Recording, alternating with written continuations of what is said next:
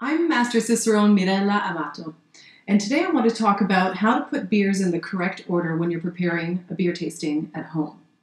The idea, of course, is to start with the least intense beer and work your way up to the most intense. But beer being quite complex, it's not always obvious which beer comes before which. So I do have a checklist in my book. It's in the Diving In section in the chapter entitled How to Set Up a Beer Tasting. And what we're going to do today is go through this checklist here to put the beers in front of me in the correct order. So before we start, I'll just let you know what these beers are. They're currently in alphabetical order by style. So here I have an American Amber Ale. It's 5.5% alcohol. Have an ESB, also 5.5% alcohol. An Imperial Stout. This one is 9%. A Milk Stout at 5.5% alcohol.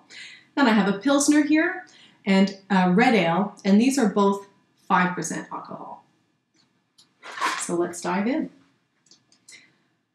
So the first check mark says, start with the lowest alcohol beers and work your way up to the highest alcohol beers. So in this case, we have two beers at 5%, the Red Ale and the Pilsner. Then we have the Imperial Stout, you'll remember, at 9%. And my three other beers, the Milk Stout, the ESB, and the American Amber, are all at 5.5%. Second step, a lager will generally be less intense than an ale. So in this category, we have just one beer. Here we have all ales. Here we have the Pilsner and the Red Ale. The Pilsner being a lager would go before the Red Ale. There you go. Third step. The darker the beer, the more intense it will be. Here we have at the 5% alcohol level, light to more intense. Here, however, I do have to make an adjustment and move the Milk Stout above my other two amber beers in this category. Again, the Imperial Stout stays on its own. The next step, beers with an assertive hop presence should go after beers with a strong malt presence.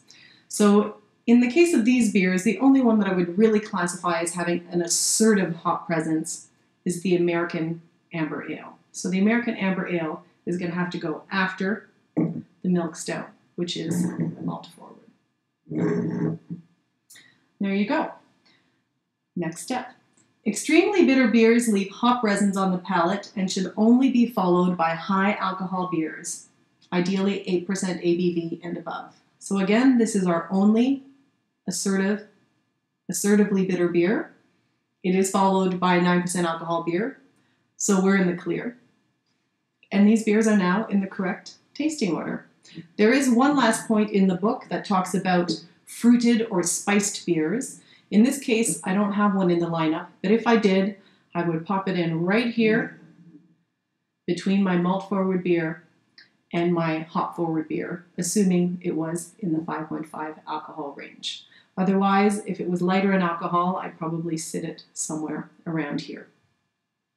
And there you go. You're set to go.